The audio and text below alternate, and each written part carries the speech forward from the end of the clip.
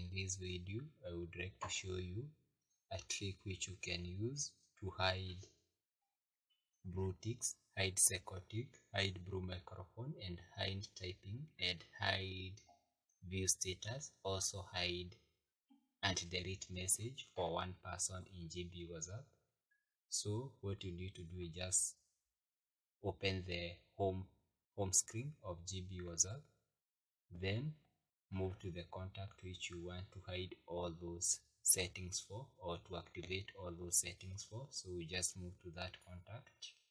So that contact which I want to hide is here.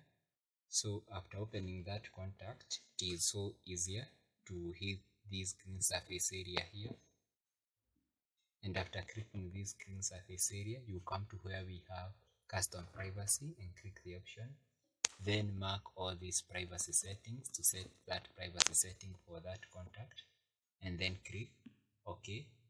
And that means that that contact have been hidden blue tick, hidden second tick, also hidden blue tick for microphone, and also typing hidden, stroke recording. Also you have, even when you view the status of the status updated by that contact will not be able to realize that you have viewed their status. Also, even if that contact send you a message and also delete, you'll be able to read that message. And that is the use of the anti-delete message in GB WhatsApp. So I think we are good to go. You can come back to the GB WhatsApp homepage and restart the GB WhatsApp to update the settings.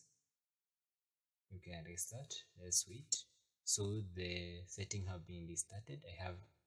I have something else. We can come back and try and text the GB WhatsApp using another WhatsApp in my phone. Let me text, for instance, hi.